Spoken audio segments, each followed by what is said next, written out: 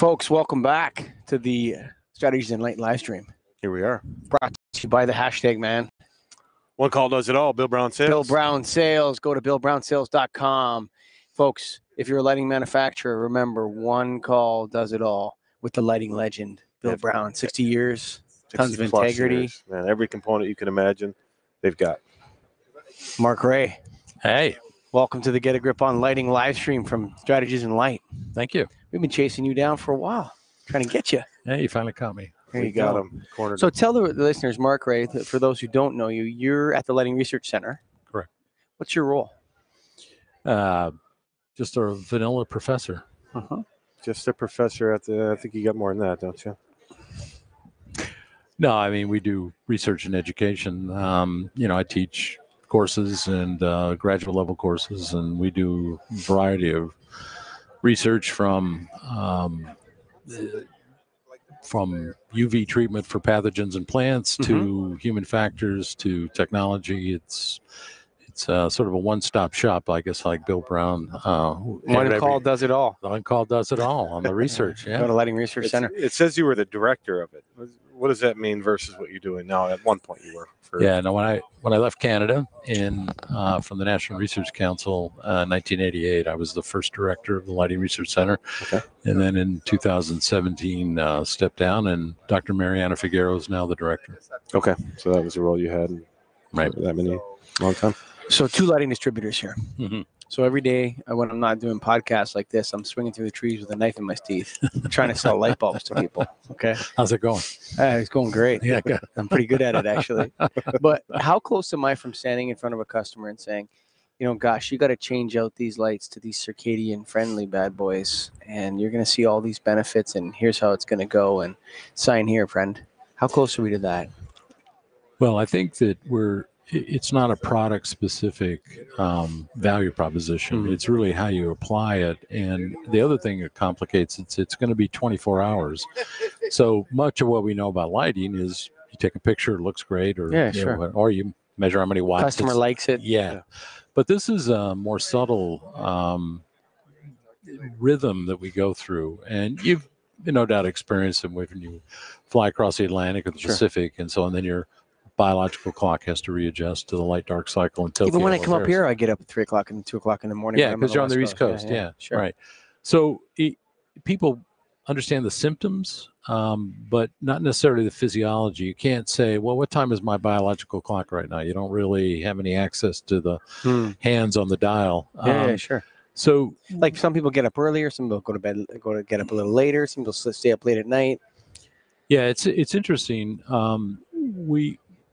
We believe that maintain a robust pattern of light and dark gets people to sleep at the same time. Digestion and productivity are optimum times. And as long as you're linked to that sunrise, sunset pattern, people live longer, they sleep better. The urban environment has changed all that, though, because we've sort of shielded ourselves not only from rain and snow, but from bright light during the day, and then self-luminous displays, which are more prevalent now, you get brighter light at night. So this contrast between bright light during the day and dim light at night has been broken by the built environment.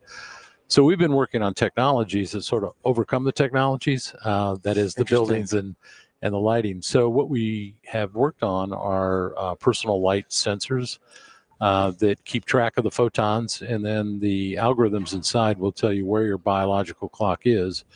And although we don't have a fancy watch, I mean, you can see where your biological clock is within about an hour. So we would be able to tell you, how quickly you're adjusting to San Diego time. I would say I'm not. I'm passed out on the last podcast. But you're indoors all day. So how are you? Yeah, so you're not treating yourself properly.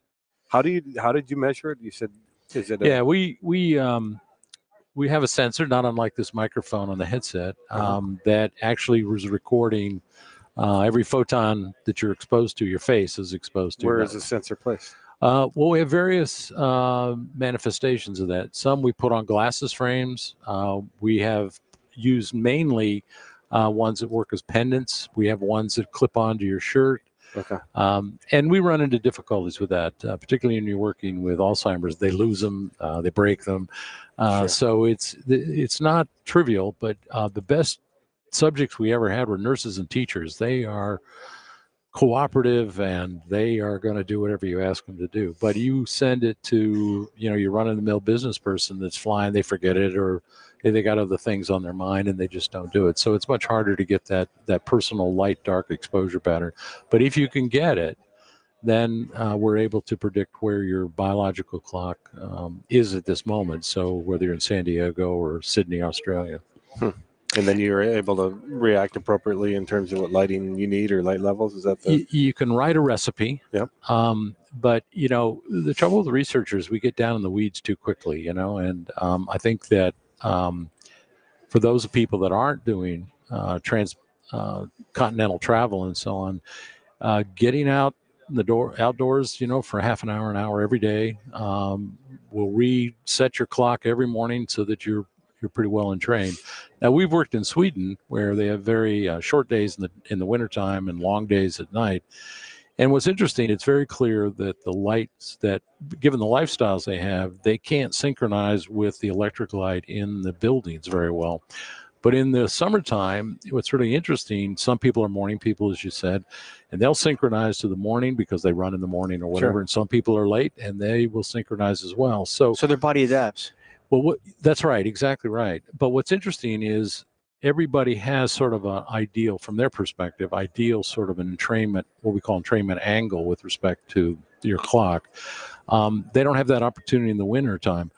But what we found when we did this study with the Navy, one of the big benefits was they moved to 24 hours. It used to be 18-hour shifts, rotations on the submarine. Now we moved it to 24. Gave them bright light during the day, and they're all day workers, right? Because they're underwater.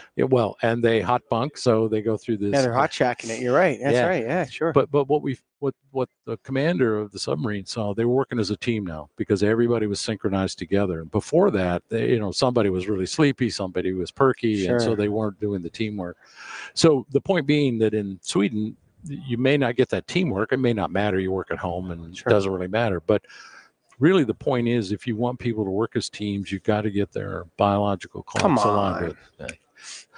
Well, this is what they're doing in professional sports these days. Circadian rhythm. Yeah, they're giving light therapy to. Well, you're going across from the East Coast to the West Coast to play basketball, and hockey, whatever. Yeah. Yeah, so they're trying to use light as a way of getting everybody to work together. Now, when you're doing these studies, was it color changing as well, or Kelvin color tuning, or are you just sticking to a color and then adjusting levels?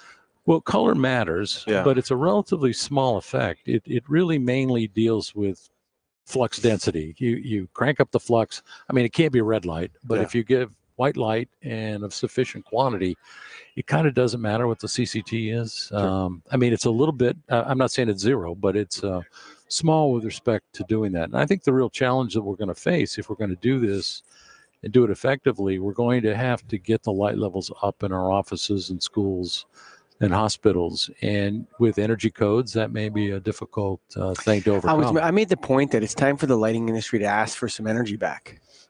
I agree. It's like I'm sick of the bean counters. Everything's not lumens per watt. That's exactly right. Yeah. It's like we made our contribution. Now it's time for the the electricity generators to make clean energy. Actually, I agree. But, name another industry that's made significant progress beyond lighting. Lighting is amazing. Amazing. Yeah. Well, what we've been able to accomplish as an industry in terms of carbon emissions, whatever you want to measure, we destroyed every other industry in terms of that. There's no one even come close. But how many, does your next door neighbor know that? No, they don't. And not only that, though, but you're talking about an effort that goes from the white tower intellectuals through to the manufacturers and the universities down to the distributors and the contractors, everybody working together to from utilities and everything. It's really a full industry effort.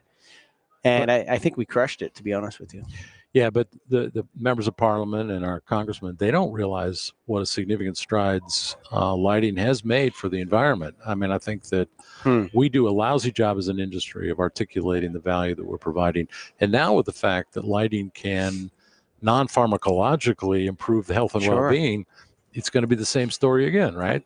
I got to ask you. Okay, so you know how you see those things on the TV? It's like know your genetic background or whatever, and you can see that they send you your genes, and then they send you this little graph, and maybe you're a little bit from Poland and a little bit from Germany and whatever, right? You can see this sort of stuff. Is it? And that looks fun. That's fun, maybe Sure. to figure that out. But is it not more helpful for people to understand their circadian rhythm, perhaps?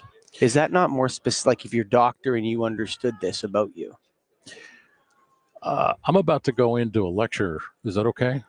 Yes. Right now? Yeah. Go. Yeah. Lecture away. Oh, yeah, for sure. Hit it up. That's why we got you here. Well, we evolved under sunrise and sunset. And one thing you can count on, the sun's going to come up every 24 hours. Sure. And it's going to go down every 24 hours, right? Now, seasonal variation and so on. But the point is the cycle's 24-hour pattern.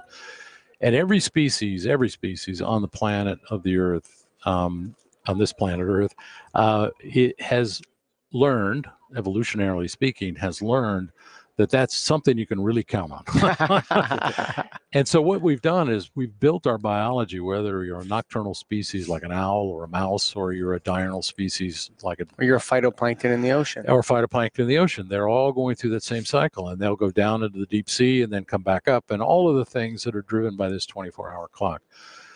What we forget, and each of those plankton are going to have their own genetic makeup. There are a lot of individual differences, but what the light-dark pattern does is synchronize them all to behave accordingly. So you may have a clock, an intrinsic clock. If I put you in the dark and measure your rhythm, you might be 23.8 hours. I might be 24.3 hours. Sure. You could be 24 hours right on top. But because of this tight linking between the sunrise and sunset, we all synchronize to that signal. That's how we work as a social species. We are synchronized. The problem is that we've built these environments that now protect us or shield us from that strong light dark pattern, and people are getting sick.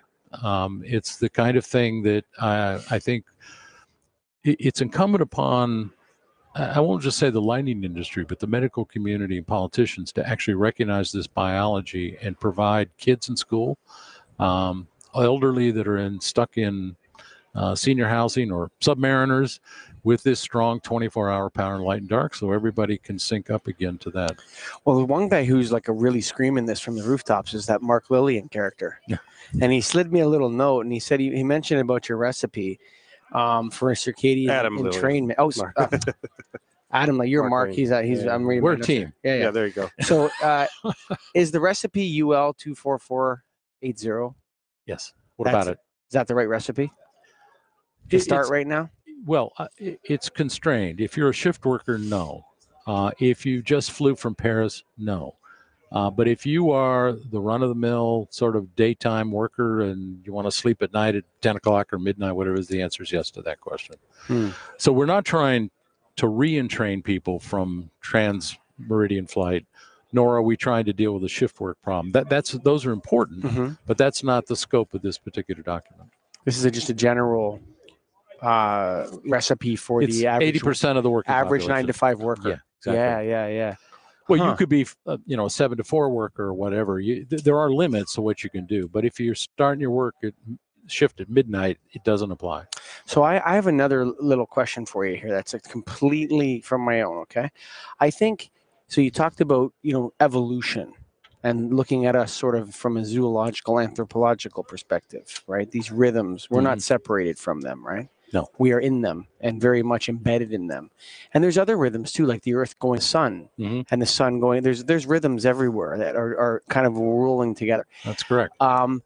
There's something to me to the color of fire and the infrared spectrum that does something to humans, that makes them comfortable at night or makes them feel safe. Or do you know what I'm talking about? That warm color of candlelight or firelight and the draw to it. Like humans can sit around a fire and just stare at it. And then they talk to each other. And there's like an element of safety and warmth. There's the infrared heat coming from the fire and the light coming from the fire and the protection of it. Do you guys know anything about that? Is that part of our evolution? Did our ancestors evolve differently because of that firelight at night? Well, I'll give you an amateur's opinion if that's You know, worth okay, anything. yeah, sure. Well, you're definitely not an amateur, man. If 100% not. anybody doesn't know, if anybody knows, it's you. So Well, the circadian system, this governing of sunrise, sunset, firelight's too dim to really upset that. So, but we are hungry for visual information. Hmm. So if you think about fire, it's sort of an ideal nighttime source in that you can see each other around the fire, dance around, or whatever you want to do. But at the Sure. same time, you're not disrupting your circadian strong light dark pattern. It's still night for the circadian system, even in firelight. Sure. You can see. The eye is exquisitely sensitive. We don't even need a full moon to see under starlight. sure. And that's a good thing. The saber-toothed tigers would have got us by now if we weren't able to do that range. But what's nice about the circadian system, it sets a very high threshold. You really got to pound it with light for it to be convinced it's daytime. And that's why, in the interest of reducing energy and the cost, we've put it below that. In some places, I'm not saying everywhere, but in some places, we've pushed it so low that it's no longer a daytime signal to the biological clock. We can see fine. Yeah. But the circadian system is blind. Now, you wrote a book in 2013 called The Value Metrics for Better Lighting. What happened in 2013, Mike, on our end? What do you mean? The industry. I love the timing of it. Yeah, that's right when LED took off. Right? Yeah, right. It's dedicated to the notion that our society undervalues light because we do not properly I think we measure it. take it for granted. I don't think we absolutely. value it at all. It's Even in the industry. yeah. Oh, yeah. I think you're right about that. Yes, I think you're right about that, actually. Yeah, it's product we talk about, not about lighting. Yes. It's Lighting energy designers, savings. a lot of lighting designers aren't in that trap. I agree. But I'll tell you, contractors and distributors, we are 100% in that trap. Yeah. The idea of moving product. And yeah, it's interesting. When I was talking to Jennifer Veach on the podcast about a year ago, it kind of came out like we're kind of like fish figuring out we're in water with light. Yeah, Mariana did a TED Talk on that very subject. I don't know if did you've you? seen it. It was a No. TED Med Talk. I strongly recommend you look at it. It's specifically to that point. Yeah, and it's interesting. I think it's like the secret of the universe. Like, you know, all life is working in these rhythms, right? All life. Yes, all life. Absolutely. You know, and it's like if we figure it out, maybe that's Eve's apple. You know what I mean? To figure that out, it's really to understand these rhythms is really the secret to the universe. Well, hopefully it's not Pandora's box, but yeah, that would be. It could go either way, right, Mark? So how can we? You said we don't properly measure its benefits. How? I mean, right now, what are we measuring, Mike? We're energy savings. We're light output. Watts and lumens, and that doesn't represent lighting at all. I mean, we have in 1924 we came up with this thing called the photopic luminous efficiency function, which defines the lux that we use. And as science has progressed, and we're still stuck in 1924 because V lambda, which is the photopic luminous efficiency function, which is in all your light meters and all the regulations globally, is only 2 of the 5 photoreceptors in the eye. And so we've completely neglected short wavelengths. And there's a whole bunch of action going on at short wavelengths. Color vision, for example, plus short wavelength cone. You've got melanopsin, which is part of the circadian regulation system. You have brightness perception. All of those things we fight against as an industry because we're stuck with this 1924 metric. That has to change or we're not going to change. So this book is about how what we call different channels, that the eye is not a monolith. There are different wires that hook up from the photoreceptors, go to different parts of the brain, but they each have a different set of photoreceptors that they're drawing on. So circadian does not draw on at all on these L&M cones, long wavelength, middle wavelength cones, on which is the foundation for V lambda. So all of our standards inherently punish circadian rhythms. So we need to be aware as an industry where the opportunities lie.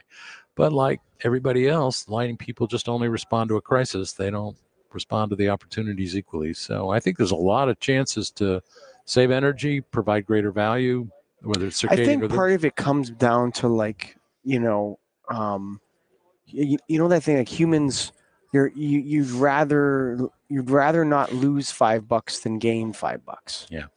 Right. It's like fear of loss is more powerful than potential gains, like the incentive. Mhm. Right. So you're going to run faster if you're being chased by a saber-toothed tiger than if you're running after, a food. You know what I mean? Like we're fear-based creatures in a sense.